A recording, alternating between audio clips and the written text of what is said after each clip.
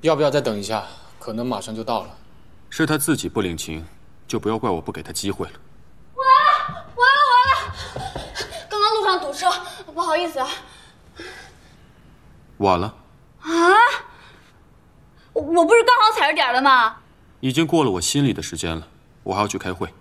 等等，我答应你，在还清债务之前，我会待在你身边。招之即来，挥之即去。可以。10米之内，寸步不离。行。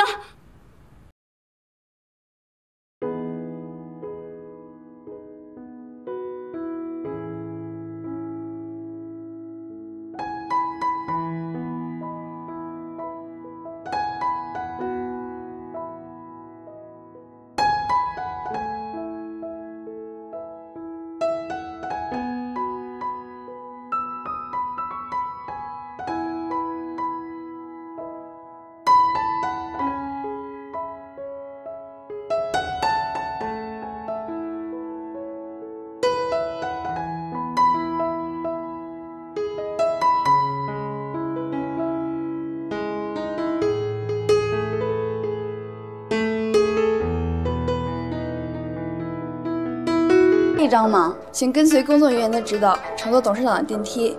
祝你拥有美好的一天。这边请。当我没说。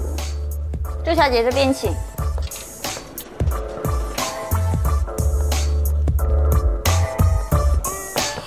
一个女人去了董事长办公室。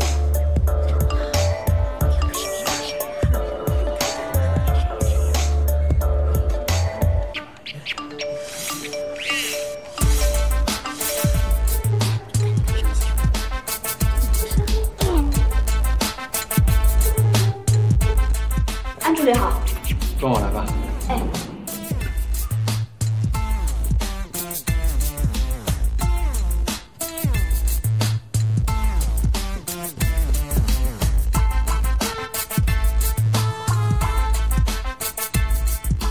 我好像来了一个不得了的地方，怎么办？现在回头还来得及吗？周小姐，董事长在等你呢。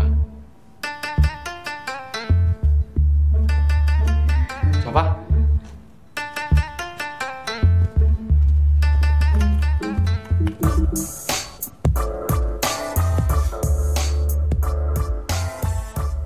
站那儿干嘛？等我去接你吗？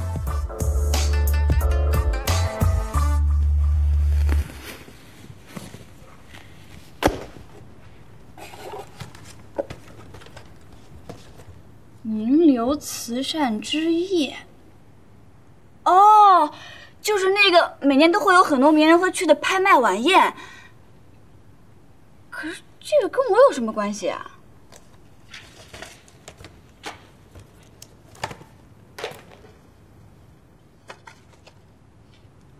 诚心邀请您协办出席。协办？看懂了吗？你该不会是要带我去？ 宴会明天晚上开始，下午自己来公司吧。不行不行不行，这个我做不来，你还是找别人吧。那要你何用呢？我原本以为我来就是跑跑腿、倒倒茶什么的，参加晚宴这个太高级了，我 hold 不住。你当然不行了，要1天之内把你变成大家闺秀，简直就是痴人说梦。你这说的也太过分了吧？但是如果要是有我帮助的话，虽然短期内你无法学到精髓。 但是要把你变成一个花瓶，还是绰绰有余的。可是你这儿最不缺的应该就是这个吧？那干嘛要找我呀？再说了，就算我脸上刷几层漆，我也变不成花瓶啊！看来你到现在为止还是没有搞清楚状况。那我就干脆说开吧，我不 care 你到底是谁，我只需要你待在我触手可及的地方。就像这个工具，用得顺手当然最好，用不顺手也只能慢慢磨。 但非你不可。哦，当然，对于你而言，这只是一份工作，所以你也不用过分纠结，照着做就可以了。我就不明白了，为什么非要找我啊？这个你不需要知道。现在你需要做的就是把我给你的这份资料记清楚。明天这个时间我会来检查。如果你要是偷懒的话，那你以劳抵债的合约就此终止。话我就说到这儿了，去好好努力吧。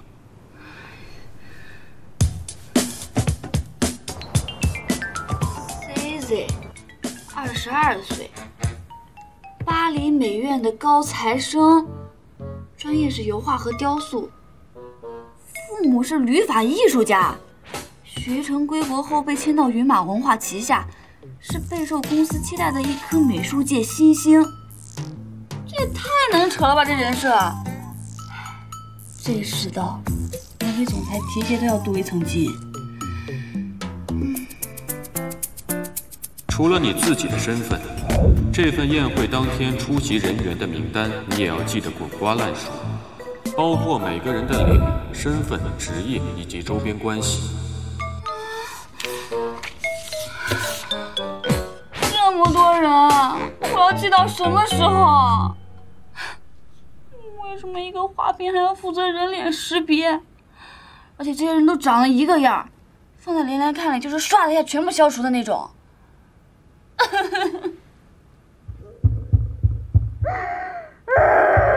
记不住啊，记不住。David Wu，中国时尚摄影师，毕业于中央美术学院，现任名流杂志主编何卫的助理。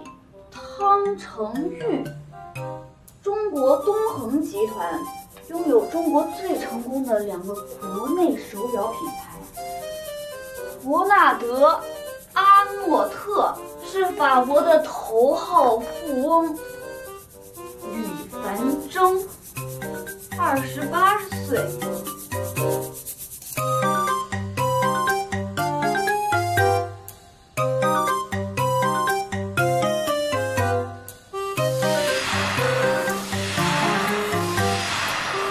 每年进账超过3个亿的企业。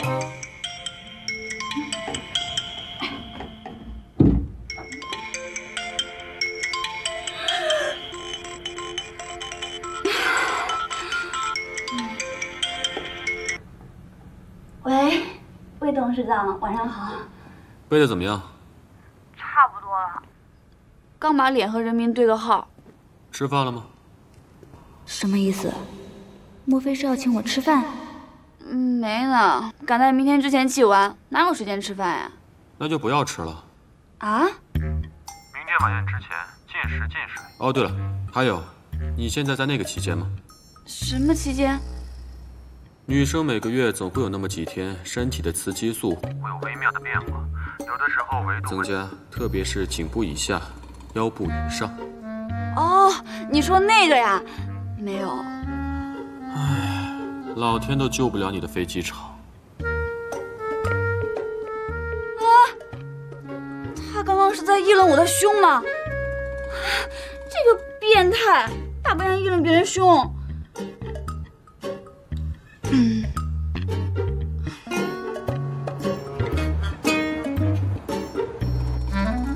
给你。哼，这么有底气，都背熟了？从昨天晚上不吃不喝，就拿这个喂脑子了。有什么你只管问，答不上来算我输。你干嘛？这个名单上的人都不重要，重要的只有一个人。Zoe Snow， 斯诺集团的新一任继承人，中文名薛姿，也是这次活动的隐藏人物，也是我去的目的。只可惜他没有出现在名单上，我对他的了解也仅仅于此。没出现在名单上，那我怎么留意？在未知选项当中找到答案，最快的方法是什么？排除法。你让我背来宾资料，就是为了找他？那你不会自己背啊？我背东西头疼，何况我还要应付何卫，没那么多精力。你脑子不好用，眼睛总好用吧？你干嘛？看来昨天还真是努力了，连黑眼圈都有了。你放手！果然还是不行啊。什么不行？脸啊！我知道我长得丑，谢谢你提醒。谁说你丑了？只是觉得你需要再雕琢一下。走吧，我给你找个好的化妆师，多上几层粉底，再给你把这身土到掉渣的衣服换了。偶着雨，偶尔失去太阳。先带她去做个全身 SPA， 然后再化妆。董事长，您放心，已经按照您的吩咐都准备好了。周小姐，请办。爸，这也太隆重了吧！梦想也不曾停止。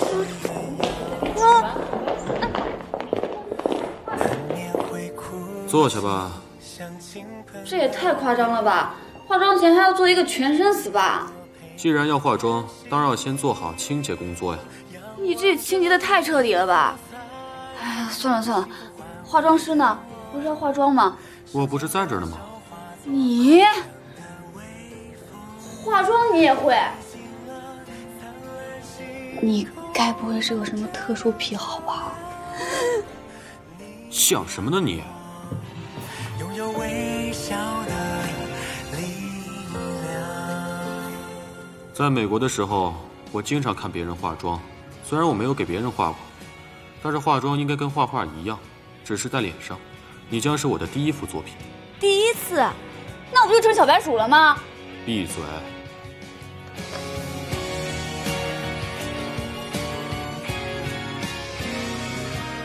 我要开始了。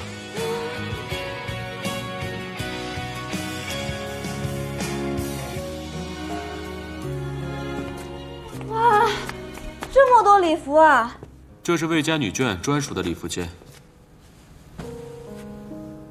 你们魏家人都有收藏癖跟陈列症吧？连个更衣室都搞得跟博物馆一样。这么多衣服我要试到什么时候啊？编出100个我也试不完吧？谁让你一件一件试了？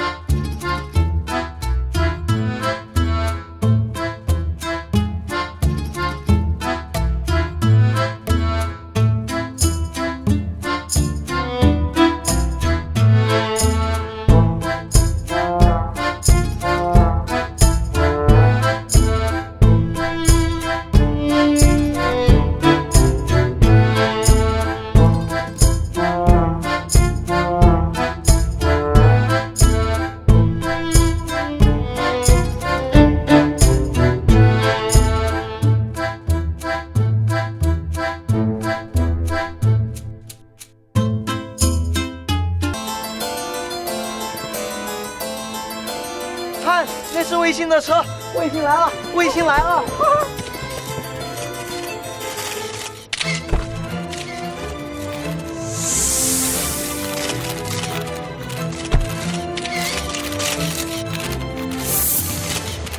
可千万别摔倒了，如果要是在这儿摔倒的话，那可真是头条了。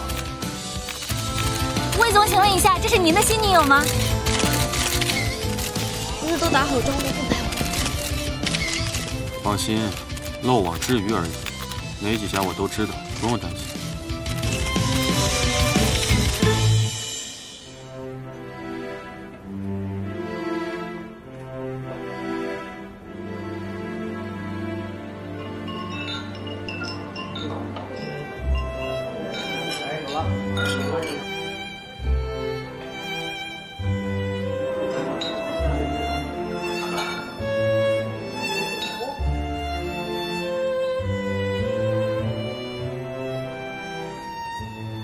跟到这里，就不用再跟着了。哦，我让你记的宾客名单还记得吗？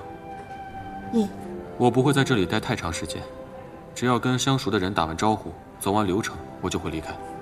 趁着这段时间，你帮我确认一下薛姿到底在不在现场，一旦发现他本人，立刻通知我，能做到吗？还有啊，这里人的眼睛可比狗仔队的相机还要多。如果你要是不想成为八卦女主角的话，就注意一点。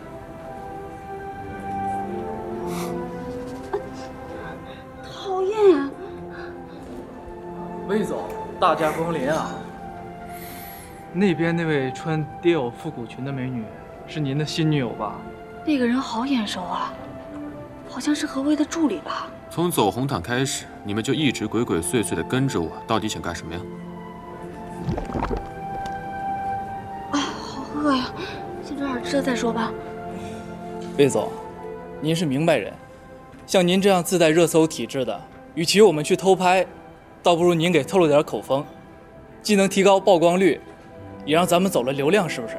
何乐而不为呢？行啊，拿薛姿的行程来换。这个还真不能说。主编三令五申过，说出去会丢饭碗的。我不需要你给我具体的答案，我只需要你点头或者摇头就可以了。薛姿本人到底在不在现场？你想要的东西，我会让我的助理变成通稿发给你，照着发就可以了，但是不要太过分。您放心。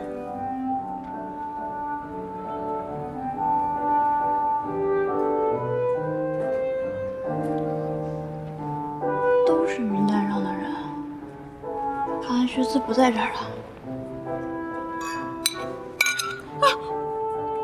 不好意思，我不是故意的，对不起啊。别收拾了，小心脏了这么漂亮的裙子。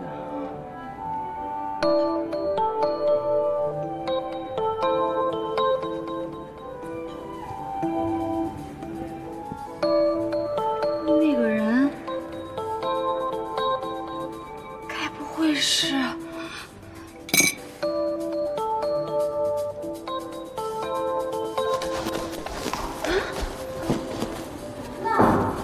怎么一转眼就不见了？这么大的屋子，怎么找啊？哎，等一下，需要帮忙吗？不用了，谢谢啊。哎，等一下，你身上这件衣服应该是某品牌10年前的高定 vintage。据我所知，国内只有一个人穿过，那就是卫青的母亲，也就是我姐姐。所以，你跟卫青是什么关系？周氏这家伙跑哪儿去了？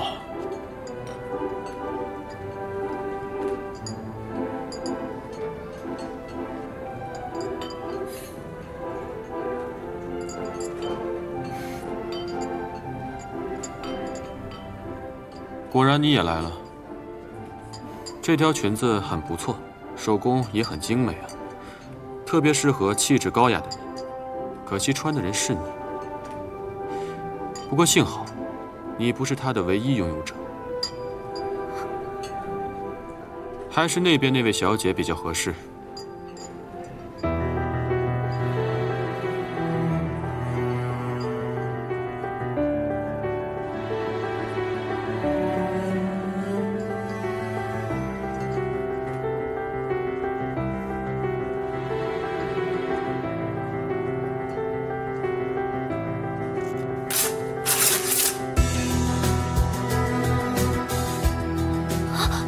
不好意思，我不是故意的。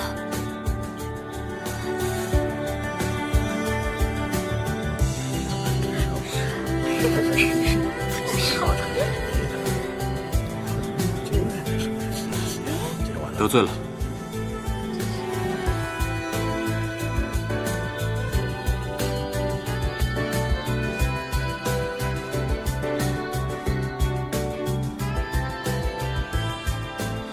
这样起码可以先坚持到更衣室。谢谢。对不起，过一下。薛，这位小姐，您没事吧？没什么，出了点小状况，多亏了这位先生。小事而已，何足挂齿，只是可惜了这条裙子。我正愁和某些人转山呢，这样反倒省事。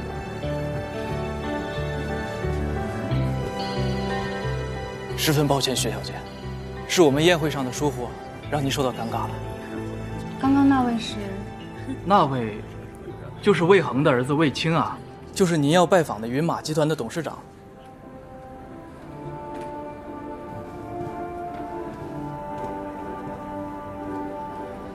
原来是他。你是魏青新交的女朋友？不是，那就是他的玩具了。玩具？看来是了。唉，可怜的孩子，又是一个魏青拿来当幌子的。这么多年了，这把戏他还玩不腻啊？这两者有什么区别啊？他有没有跟你说过，让你待在一个触手可及的地方，随传随到？那就是了。他只有在缺女人或者不想浪费时间谈恋爱的情况下，才会找一个大众的幌子，让他出现在镁光灯之下，然后营造出一种他不断档的错觉，之后再慢慢消耗掉对方的新鲜感，时间一到，立马换掉，最长不超过半个月吧。我劝你啊，早点做好心理准备，不然随时会被他抛弃的。那不是挺好的吗？啊？你说什么？他换不换女朋友关我什么事儿啊？我又不想当他女朋友。那你在他身边的目的是什么？钱啊，不然呢？啊，你还算是诚实。他之前那些女朋友都说是真爱，到最后也都是为了钱。只不过，就你这长相，我已经是多久没见过女人了？能把粉丝吃出燕窝味儿？把手拿开。哟，魏总啊，站这么久腿不酸啊？何总监还是有这个老习惯呀，喜欢跟别人的女朋友坐在这儿聊天，也不怕不安全。我有什么不安全？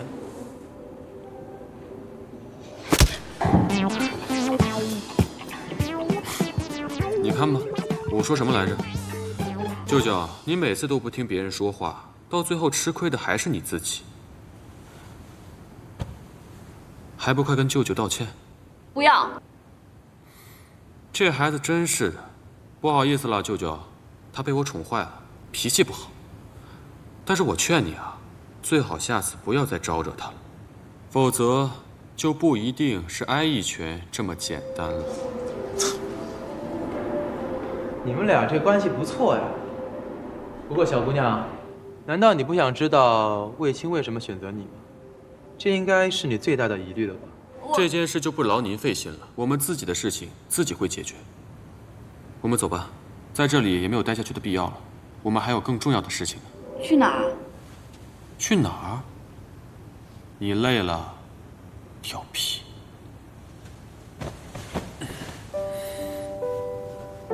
走吧，亲爱的。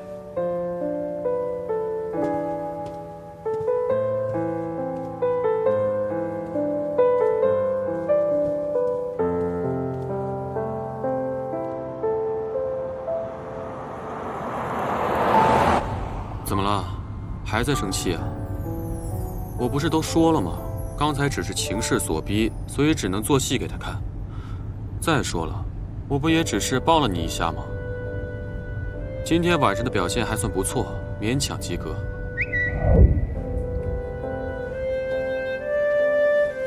得罪了。